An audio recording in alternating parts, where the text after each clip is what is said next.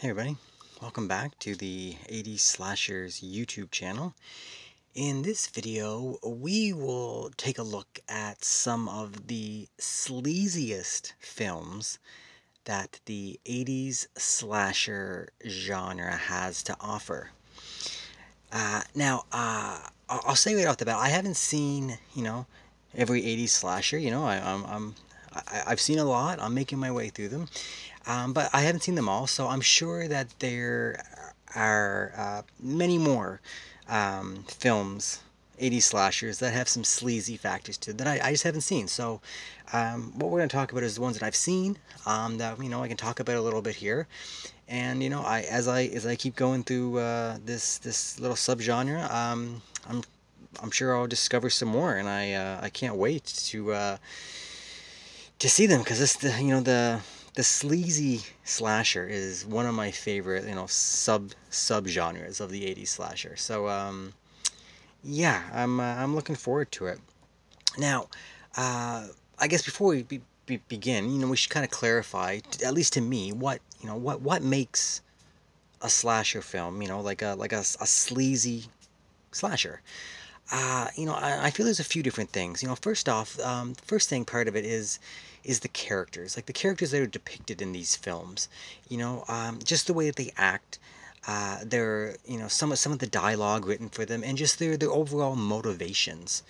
We see things like performing like assaults, some ultra violent acts, just some of the areas and activities that they engage in. That sort of thing kind of has it just gives the characters themselves like a sleazy feel, um, and being in some of these types of scenes and stuff, it results in like usually uncomfortable moments in these films that are like uncomfortable to watch and make the viewer almost sometimes feel like shame for watching this and enjoying it. That's the kind of tone and the feel that some of these films have.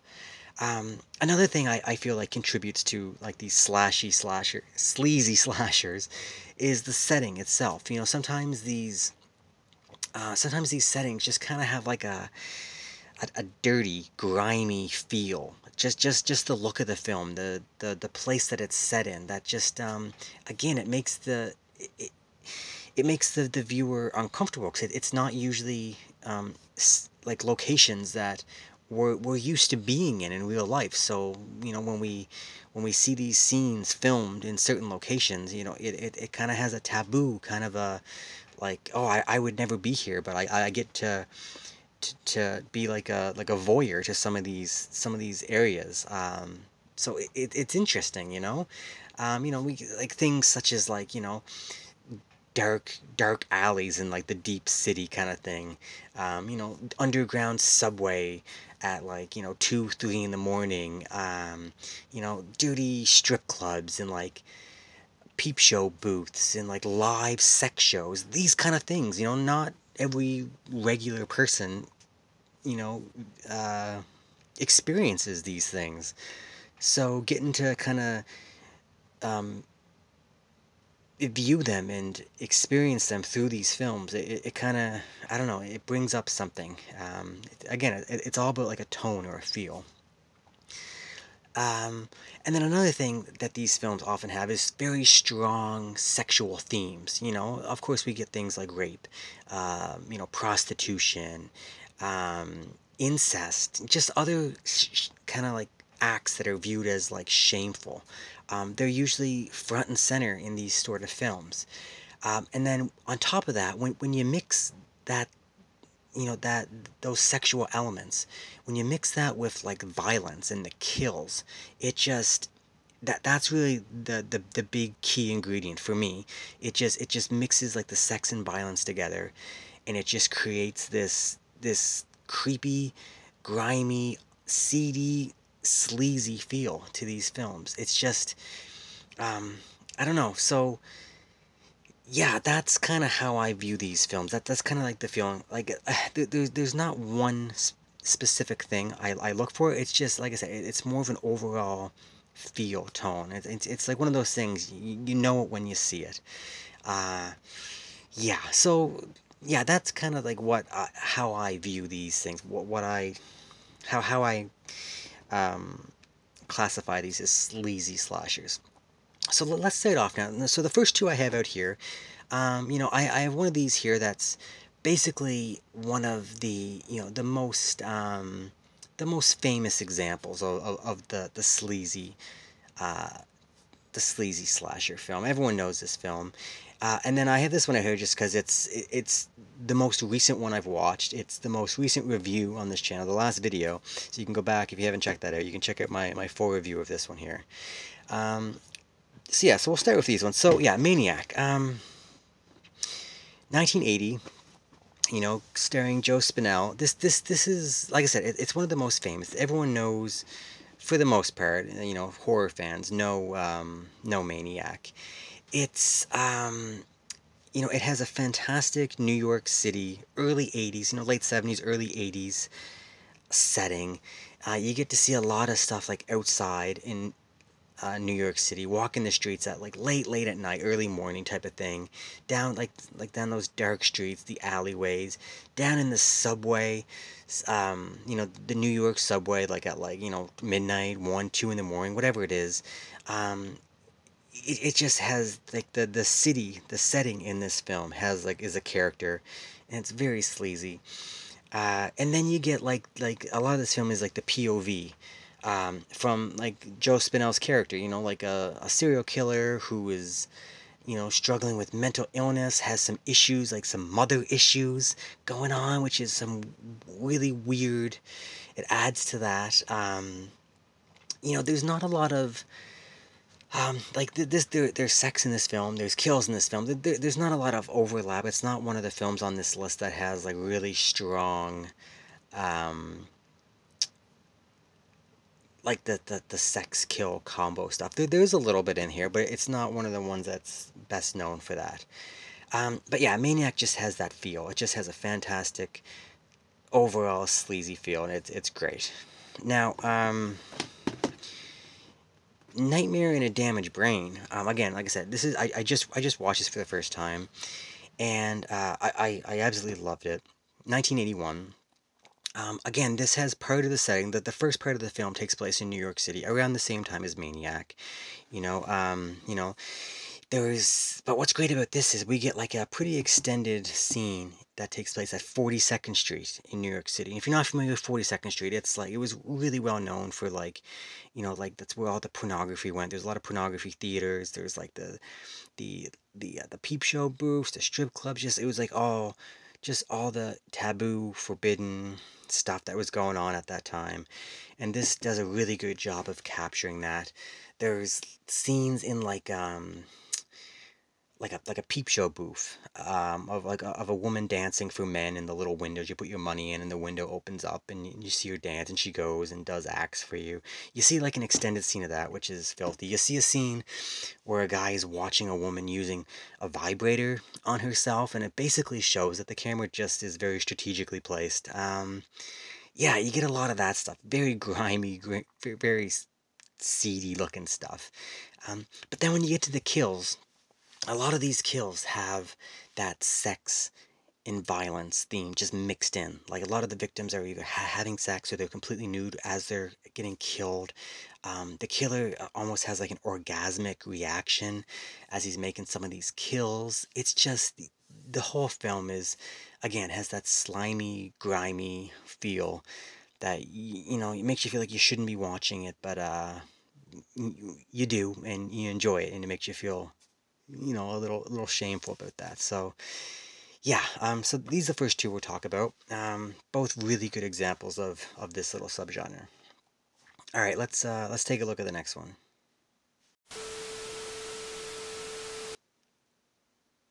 All right, so next up from 1982, of course we have The New York Ripper. This is a film by Lucio Fulci.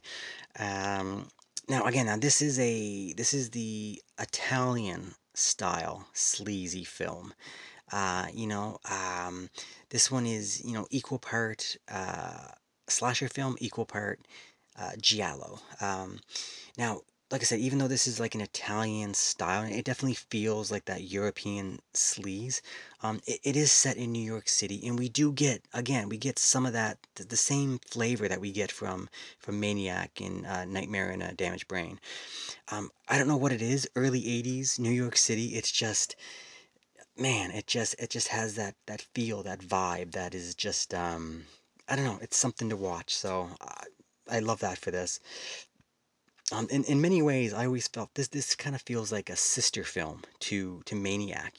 That's the American version. This is the Italian version. Same city, very similar vibes between these two films.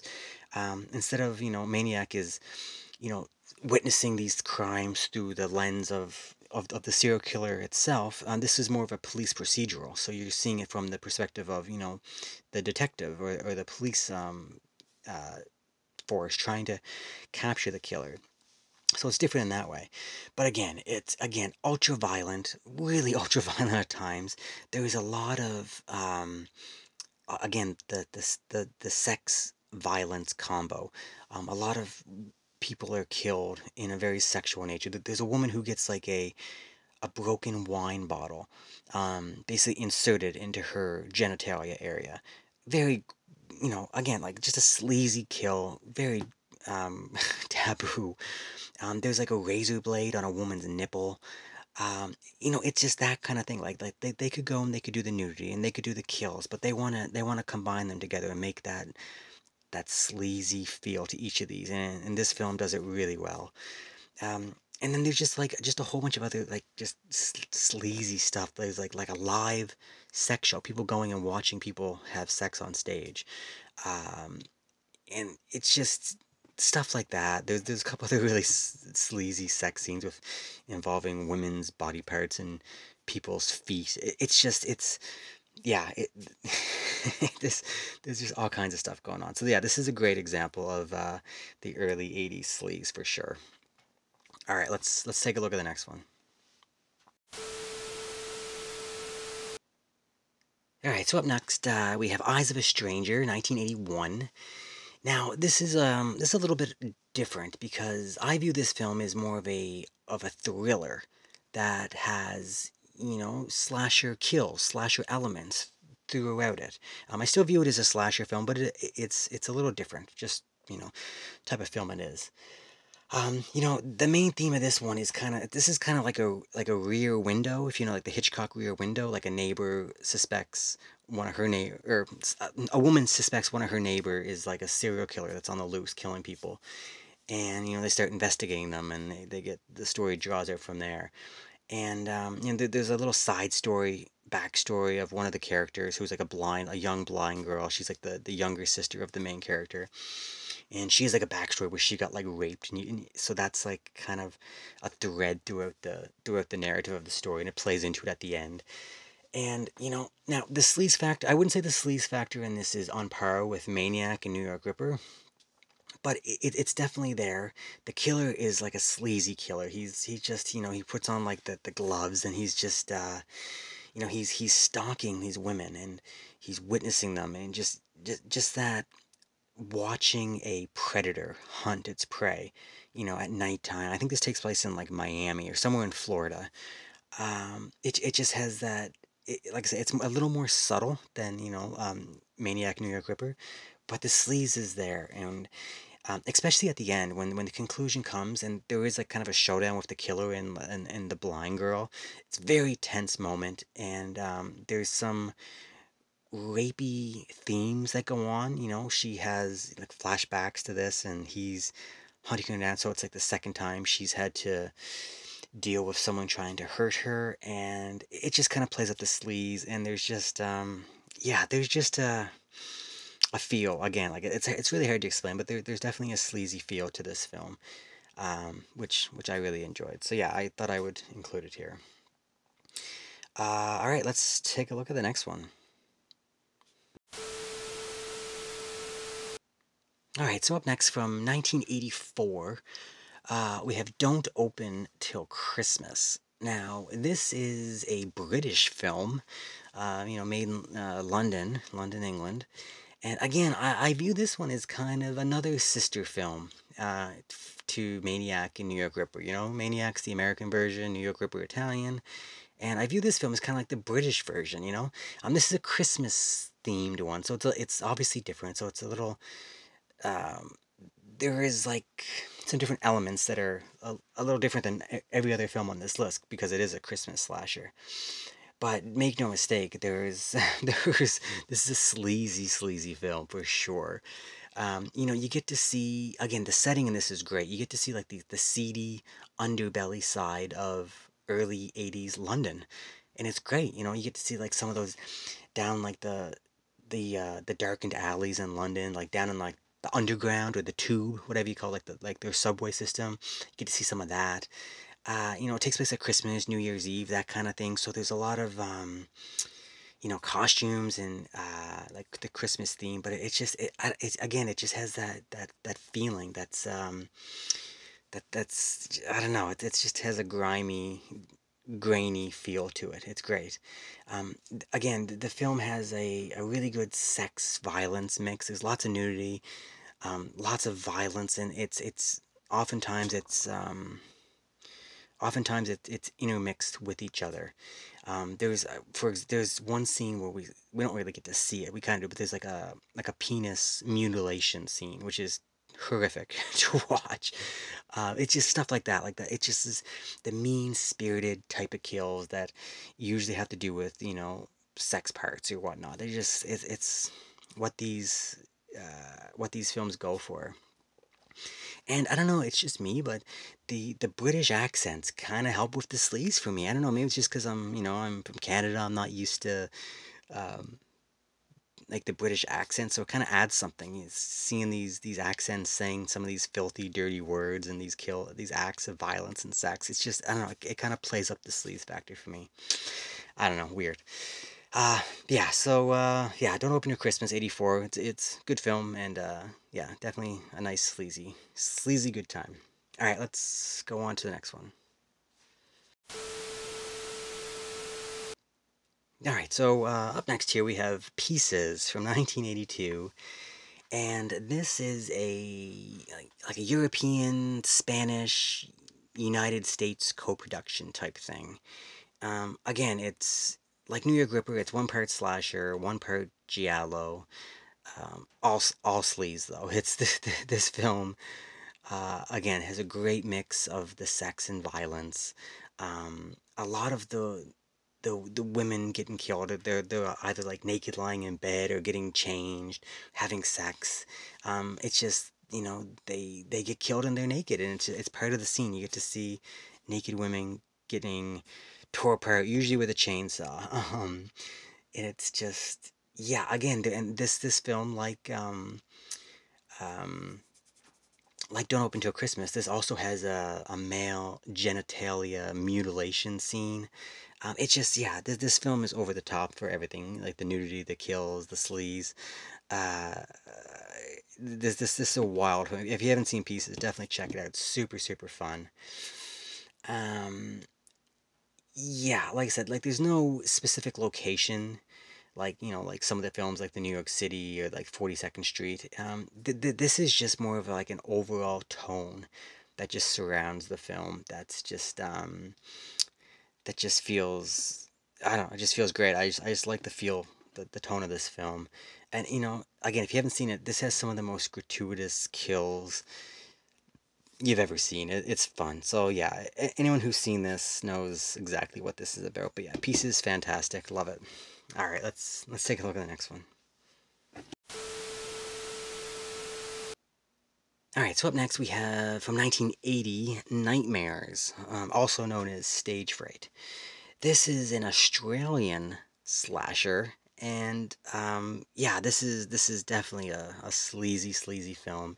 It seems a lot of these films are from the early '80s. I think so far the latest one we had is '84, which is Don't Open Till Christmas. So for whatever reason, these early '80s ones, there's some of these were just dripping in sleaze, especially these foreign films. Anyway, um, again, like like Don't Open Till Christmas.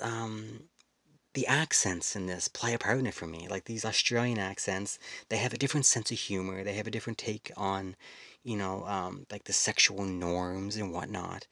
And I don't know, I guess it's just me, but like when I hear them, some of the language and the themes talked with those Australian accents, it just kind of seems sleazy to me. I don't know. It's maybe it's just a coincidence because this is just happens to be a sleazy film, but I don't know. It kind of plays into it for me. It's kind of a weird thing. Again, this film has a fantastic sex violence mix. A lot of the kills occur while people are like in the middle of the act of having sex. And if they don't if they survive the initial attack as they're having sex and they escape, then there's long chase scenes of women being chased out in the streets at nighttime, dirty, wet, dark alleys, completely naked, being chased down by the killer until they get caught, and then they're hacked and slashed and left bloodied in the street with their blood, mixing with the rain. They're sleazy. They're just dirty. Just, oh man. It's great. It's fantastic. And this film seems to have like a ton of the characters they're just grimy, dirty people, always like propositioning people for sex. If if you want this job, do this. There's just a lot of that. Like every character, every kill, every sex scene is just it just has that feeling. So yeah, Nightmares is a good one, really good. All right, let's take a look at the next one.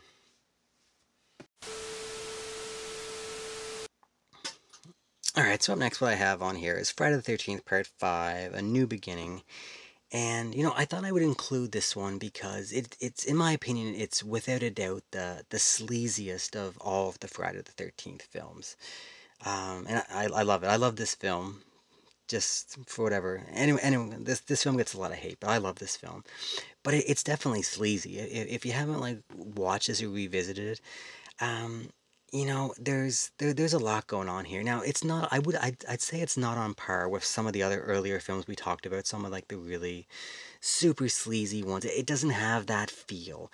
Still feels like an American blockbuster horror type film. But it's definitely sleazy. If you know anything about the behind the scenes, the director of this film apparently was a sleazeball himself. Apparently, it's like whenever they were filming some of like the sex scenes, as he was directing them, he'd be like talking to the male actor in the scene, going, "Oh yeah, harder, do it, do it, do it. Oh yeah, get that." Stuff like that, like really weird, creepy stuff, and it went it went noticed on like with the crew and the cast and crew. So, and that's kind of the feel. There's definitely some sex and violence mix here. There's a few scenes of people having sex while they're getting killed while they're having sex. There's a few other people getting killed while they're nude. Scenes of a guy getting killed while he's taking a dump in an outhouse. It's just there's just like, for a Friday the 13th film, there's a little bit extra sleaze that we hadn't really seen before or after. So um, I thought I would just throw this one in. This is a definitely a mean spirited Friday film. So that kind of plays into it for me as well. But yeah, I don't know. I just this is definitely a sleazy film. Not your typical Maniac, New York Ripper type style, but definitely some good sleaze. So yeah. All right, let's move on and take a look at another one. All right, so next up from 1981, we have Butcher, a Baker, a Nightmare, a Maker. Again, this is not your typical slasher film. It's more of a horror film, but it definitely has slasher elements, especially near the end. It turns more into a slasher film at the end. But this one, this is a creepy, odd film that can be really difficult and uncomfortable to watch at times. The main dynamic here is a relationship between an aunt and her nephew, and it's yeah, it gets weird. There's some of those incesty vibes going on, which just, again, some of the scenes are just really uncomfortable to watch and just kind of weird. Um, again, sex is a very prominent theme throughout this movie. And it's played up in like again in like almost every sex scene in this film is really played up to make the viewer kind of feel uncomfortable. Like it's not like a fun, everyone's having a good time type of sex scene. There's always some undercurrent going on, which it just makes it feel really weird and a little bit sleazy. There's a detective in this film who's on the trying to solve the whatever's going on in the story, and he adds some. He's a sleazeball. He's a bigot. He's like a homophobe. He just every second word out of his mouth is some kind of derogatory statement, or and it's just like again it's hard to watch, and he's just really sleazy. He just really adds to that factor. There's like a rape scene, kind of like an attempted rape type thing scene going on, which kind of turns into a murder. So there's like it starts off as like a sex and it turns into like a violent. It's like it kind of like again it all blends. Again, this is just one of those ones that just has that feel. It just fits the category of it's just kind of a dirty, grimy, sleazy type film. Really good though. But again, it's not your typical 80s slasher. There's a lot of other stuff going on with this film, but yeah, good film. Liked it. Definitely some sleazy moments. All right, let's move on. All right, next up from 1987, we have Blood Harvest. I think this is the one on the list with like the latest year, 87. Yeah. This film surprised me with how sleazy it turned out being. I wasn't expecting, I knew of this film, I knew what to kind of expect with this film, but I wasn't prepared for the type of sleaziness that it had going on, and it definitely was. There's the biggest thing in this film is there was numerous like sexual assault, like rapey type of things, scenes going on, and they weren't just your typical guy forcing himself on a woman on a woman and she's screaming and fighting. Like this was like drugging a woman so she's unconscious, tying her up, taking nude photo, ripping her clothes off, and fondling her body, taking pictures of her while she's unconscious. And then there's and then it happens again.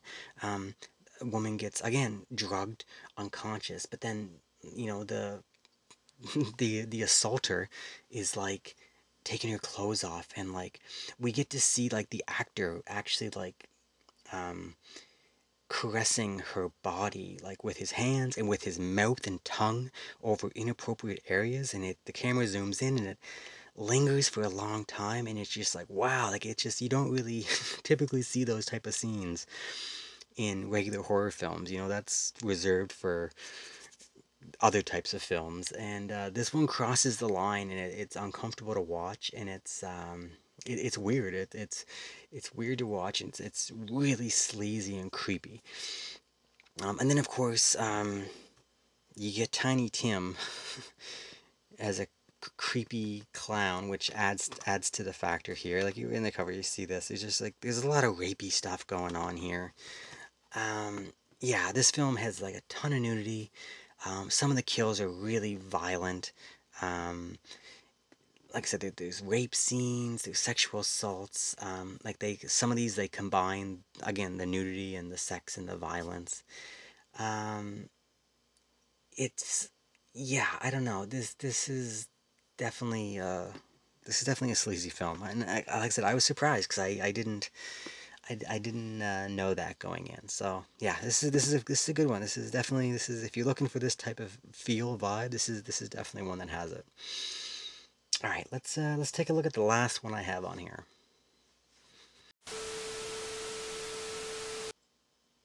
All right, so the last film I thought I would include on here is Bloody Moon from 1981. This is a film from Jess Franco. This is his version of an 80s slasher. And Jess Franco, if you're not familiar, he's kind of known for his overall sleazy exploitation films in a few different subgenres. He was kind of all over the place, but they all were very slimy and sleazy sexploitation type style of films. And this one is no different. Like Pieces, this is like a Spanish film. It's equal part slasher, equal part giallo. Um, the one of the main storyline has kind of a really weird, creepy incest vibe angle going. That's just really weird and disturbing. There's again, this film has a ton of nudity. There's a lot of violent, really violent kills. Really violent kills. There's multiple rape scenes or attempted rape scenes in this film, and of course they, like all these films we've talked about, a lot of these are combined. They combine the nudity and the violence. Women getting killed while they're engaging in sex, or just they're stripped down naked. They're about to have a shower, whatever it is. They're just naked women getting stabbed. I think there's someone who gets a knife in her breast. She gets stabbed in her naked breast. It's the mean spirited. That's just the vibe of this whole, sleazy slasher subgenre, and this film captures it really well. This being a European film, it also has that European sleaze factor. It's kind of hard to explain. It just has that, like the actors, the direction, the dialogue. Yeah, I don't know. This is a good film. Great kills. Like I said, just sleazy fun. Yeah, so that's it, guys. That's basically the films I kind of like to talk about the most. Like I said, there's probably a lot more films. If there's any that you've seen and you think would fit on this list, leave a comment below, because I would like to know. I might skip ahead or find my way to watching them sooner or later, because I love this little subgenre of 80s slasher. It's I love these sleazy films. I don't know what it is. It's maybe it says something about me, but just I like the taboo feeling of watching this and feeling shame for enjoying it, and just like the sex and the violence mixing together into this oddball, um, grimy feeling. I just can't get enough of it. So yeah, if there's any that I haven't talked about here, that anyone has a recommendation, let me know in the comments below, because I would definitely like to find some more. And like I said, I'll probably get through them eventually. Um, but yeah, I don't know. So yeah, I hope you guys enjoyed this video. I thought it was kind of fun. Like I said, I just reviewed Nightmare in a Damaged Brain, my last video, and it just kind of got me thinking about these sleazy films, and I just kind of wanted to talk about some more of them. So yeah, that's why we're here. So all right, that's it, guys. So yeah, until next time. All right, see ya.